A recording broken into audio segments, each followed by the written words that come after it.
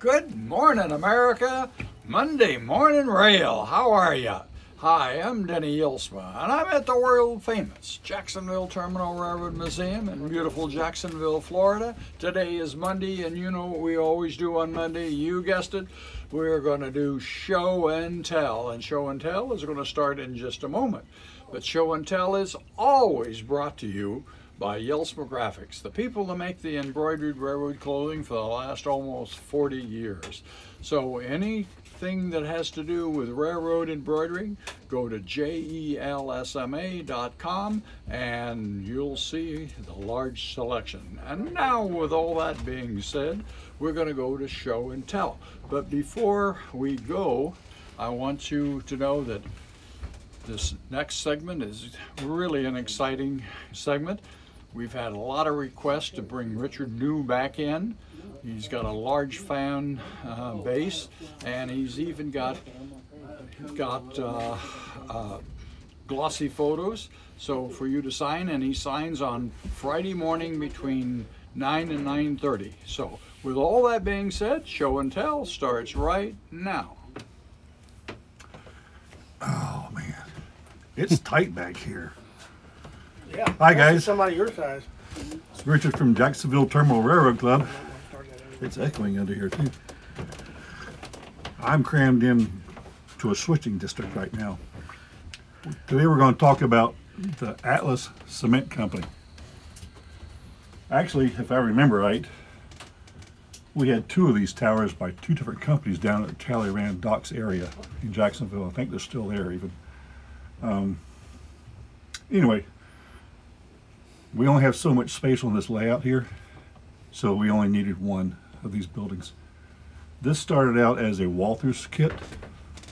I don't remember the name of it, but it comes with 8 silos.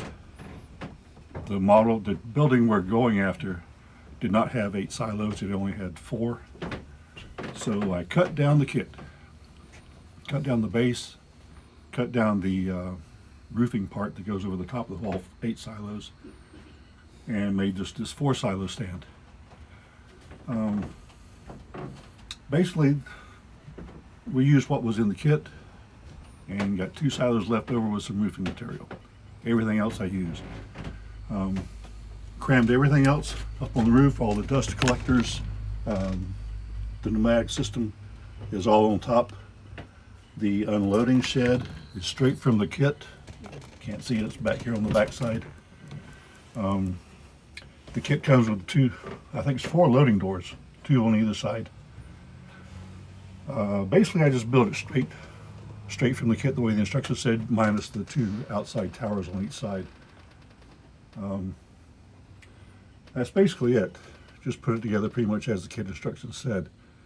The detailing is rattle can spray paint, some sort of yellowish cream color, and then the rest looking aspects of it is, what do you call it, pan pastels applied with the sponges that you can buy with the kits, with the pan pastels.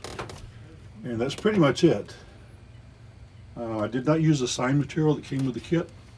We needed to use the name of the company here in town, so we printed that up ourselves.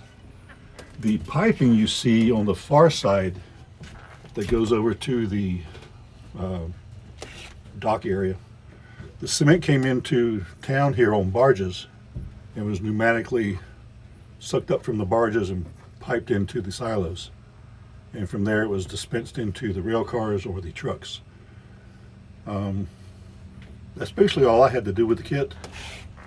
Once it was planted on the site, Bill Harding put in the concrete roadways and the fencing, and somebody else put in the scenery.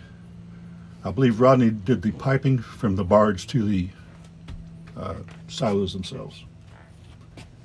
But this is just one of the cement plants that was down there in the Talleyrand area. That's pretty much all there is to it. Just took some time, maybe a week to do this project, and then we planned it and somebody else did the rest of it. Can I get out of here now? It's tight. Well, thank you. That was very interesting, Richard. And remember, Richard has 8 by 10 glossies that he can sign for you. He signs autographs on Friday morning between 9 and 9:30, and he'd be glad to do that. And that's the way it is at the world famous Jacksonville Terminal Railroad Museum, where the sun always shines and running trains is an absolute pleasure with peace and harmony and a controlled atmosphere.